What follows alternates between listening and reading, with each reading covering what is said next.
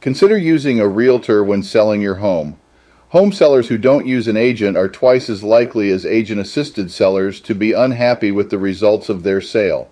Home sellers who choose to work without a real estate agent are twice as likely as agent-assisted sellers to be unhappy with the results of their sale.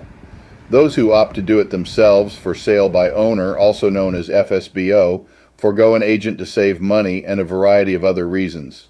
But the study's findings suggest a majority of FSBO sellers would have an easier and more lucrative sale if they worked with a real estate agent. In hindsight, more than half of FSBO sellers wish they'd worked with an agent to sell their home. FSBO savings versus profit loss.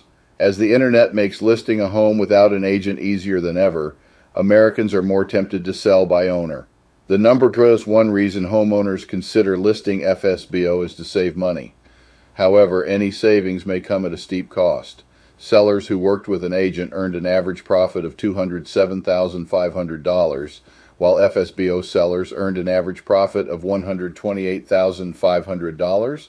The $79,000 profit gap far outpaces any potential savings FSBO sellers might realize by foregoing an agent.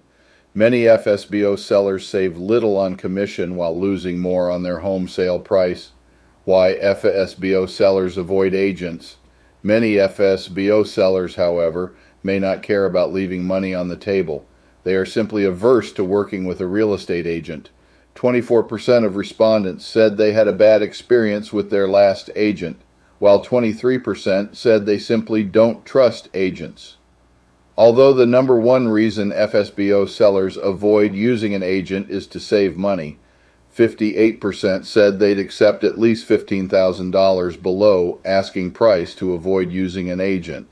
Around 44% said they'd accept at least $20,000 below asking price, and 29% said they'd accept at least $25,000 below asking.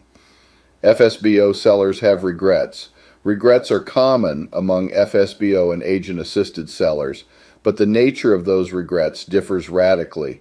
About 1 in 4 FSBO sellers wish they received more offers, making it the most common regret. In fact, unrepresented sellers were almost twice as likely as represented sellers to say they didn't receive multiple offers. In addition, 24% of FSBO sellers regret that the buyer got the better end of the deal, 23% regret that they didn't time the sale of their home with their next home purchase, and 22% regret that they listed their home when the market was down. Agent benefits. Agents say FSBO sellers underrate their services. The biggest struggle was getting potential buyers to the home. The FSBO sellers either didn't get any buyers to the home or got very few. It's tough to sell your home if no one knows it's available. Agents bring so much value to a transaction that FSBO sellers miss out on. The first thing they bring is pricing knowledge. The problem with most FSBO sales is that the seller prices the home too high or too low, which ultimately affects the value they will get. The simple law of supply and demand contributes to other agent benefits. Agents who work the local area usually have a large set of potential buyers, so the buyer pool becomes much higher, which in turn brings more competition and higher prices. Agents use extensive marketing to sell homes and connect sellers with reputable service providers, such as professional photographers, who make listings as enticing as possible to potential buyers. I hope you found this information beneficial. I am Keith Bailey, Realtor. 35 years of real estate experience right here. Century 21 AllPoints Realty, Destin, Florida. Be sure to tap that subscribe button for future local market updates, tips, and advice. It's free.